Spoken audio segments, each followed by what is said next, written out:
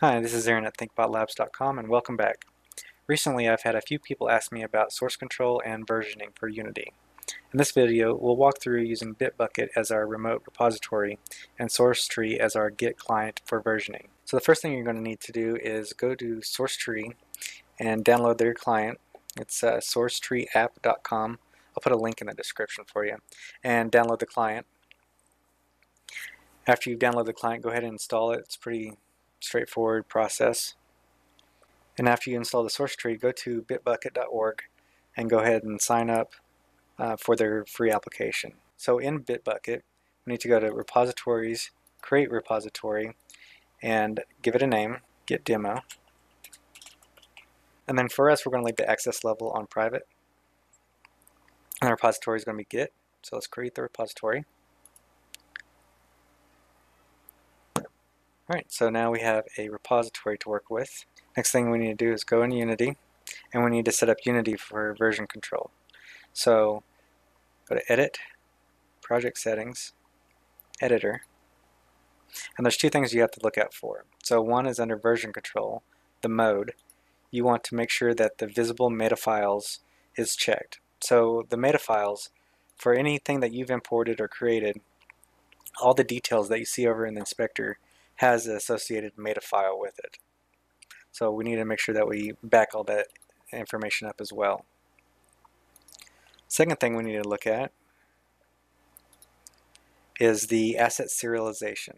We want this to be force text. Alright, that's all we need to do right here. So let's hop into SourceTree. So in SourceTree, we need to create a new repository.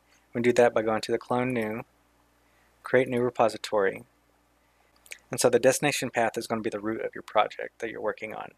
So let's path to it, Unity, and my projects down here, and git demo.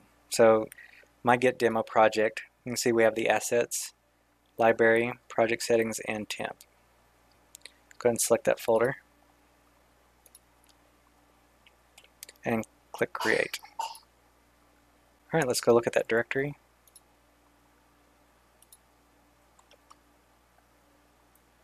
So in our git demo, we now have a hidden folder called .git. So .git controls all of the versioning for our project. In SourceTree, we see everything listed for our project. And a lot of this stuff we don't need to back up. Majority of it, the library and the temp are all created when Unity fires up. They create a lot of different temp swaps and spaces for us. Git allows us to have an ignore list of files and folders that we don't want backed up. And it's a plain text file that looks like this.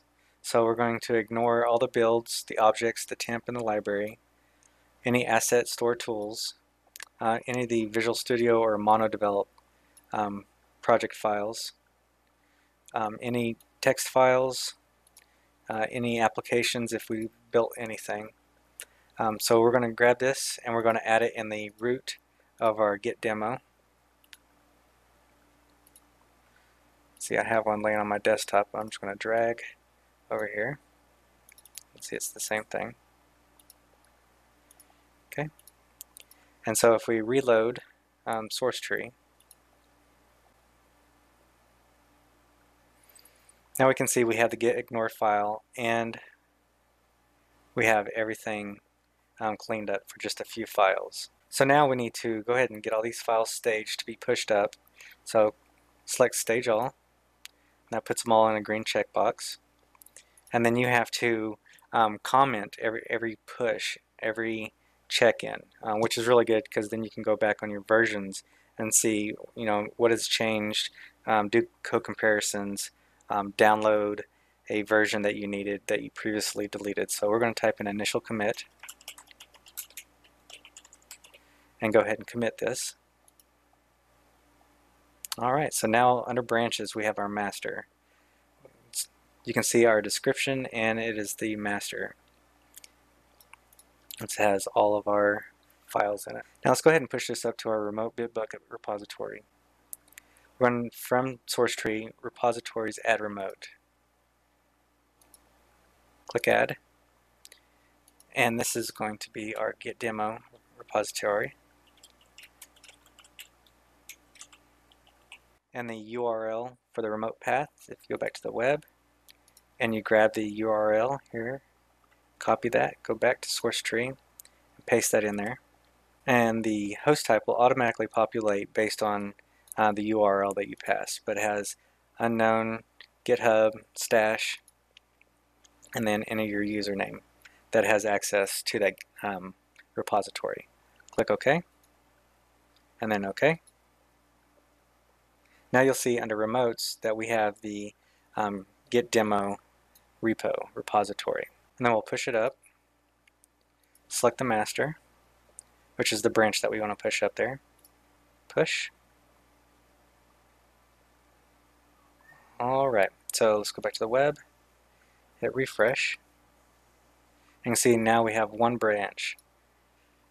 I'm going to go to our source, and we can see our assets, project settings, and our gitignore file. Okay, and just to verify that our repository is working as we want it, let's go ahead and close down Unity.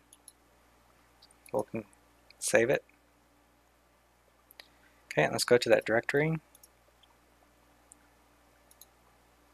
And let's go ahead and delete it. Alright, so it's completely gone.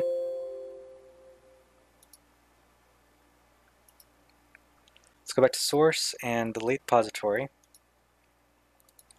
And we're going to clone the remote repository. So click clone new, clone repository. So for the source path URL, let's go back to BitBucket, click the clone. I'm going to change this from SSH to HTTP, and then just grab the URL at the end of it. Copy, go back to SourceTree, paste this in here, and then destination path. Let's go to Unity.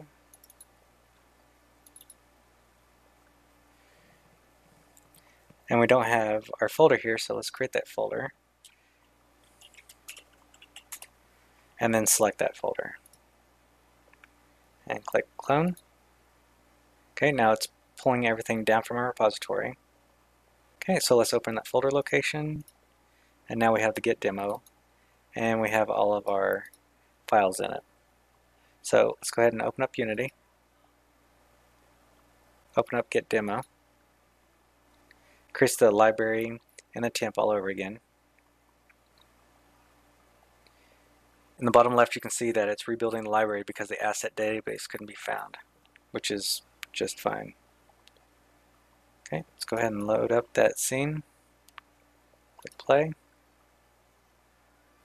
And there you have it. Now we've demonstrated how to create your remote repository, how to use SourceTree to access that repository and to keep track of versions. Hope this was helpful. If you have any questions, let me know, and we'll see you in the next one. Till then.